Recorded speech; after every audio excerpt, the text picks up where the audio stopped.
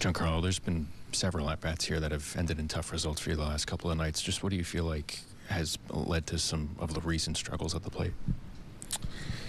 I'm not putting the ball in play hard enough multiple times. So I've put some hard balls in play, but that show no results. But not through the 4 or 5 at-bats.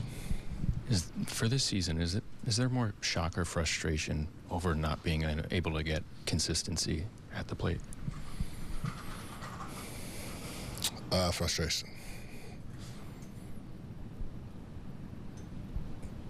Giancarlo, when you see your batting average up on the scoreboard, what do you think? I mean, it's just obviously not you. So what comes to mind when you see those numbers? Terrible.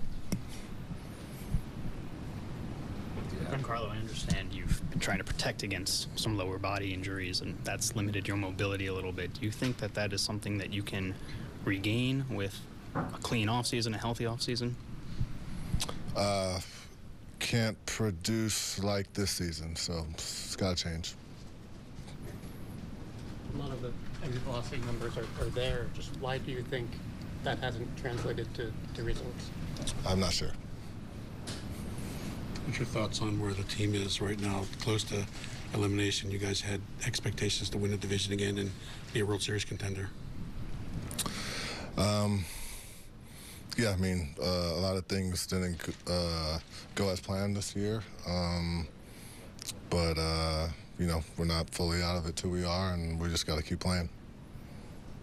Giancarlo, when you see video of yourself, is it a mystery to you what's going on, or is it something you can identify? So this is something I'm going to have to fix specifically. A lot of things I got to work and adjust on, but if you guys think I'm just showing up and going out there and not working, then I don't know what to tell you. You guys don't have much more margin for error, but they've got a real good pitching staff over there. What can you guys do to get this offense going, in time to at least make one more push? Just try to wear them down. 7, 8 pitch at bats if the results aren't there. But yeah, just 1 through 9, try to wear them down.